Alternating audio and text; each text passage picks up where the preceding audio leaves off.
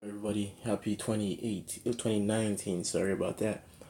I said a while back, that I would not make another video about the Tablets 3, but at least for the past few weeks, like a month or so, I tried a couple of things, and what I tried really helped with the battery.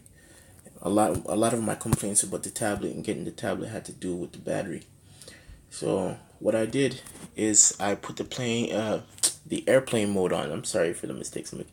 I put the phone on. I put the tablet on airplane mode, and that seems to have helped a ton. Because if I show you, let's go to the battery life.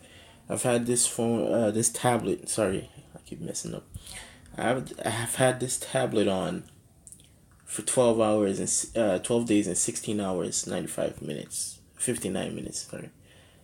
Uh, and it's still going. It's been 12 days. That's like almost 2 weeks, and I have at least 1 hour screen on time. Now the screen on time isn't really that good, but given that the percentage is 53%, and the standby time has been on for 12 days, since it was that last at 100%, 12 days.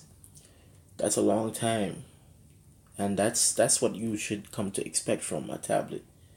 Now, without the airplane mode on, you notice that I noticed that I got like horrible battery life. Within hours, then the battery would be dead. So I kept trying airplane mode, and it kept getting better. I don't have any other screenshots from before, but from what I remember, I had on some occasions maybe 4 hours of screen on time and 5 hours of usage, compared to 12 days and 17 hours 1 minute currently, and still going at 53%. That means if the usage pattern stays the same, that should be 24 days, almost a month of me not using the tablet and getting epic standby time. I wish my phone could have standby time as good as this. So from what I gather, there's the problem is maybe from the radios, seeing as airplane mode seems to help. And with airplane mode enabled, you can still use Wi-Fi. During Wi-Fi usage and Bluetooth usage, I can get way more battery life than I ever had.